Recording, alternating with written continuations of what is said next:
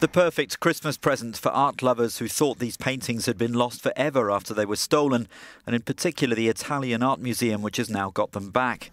17 masterpieces, including works by Rubens and valued at 17 million euros, were carefully wrapped up in Kyiv.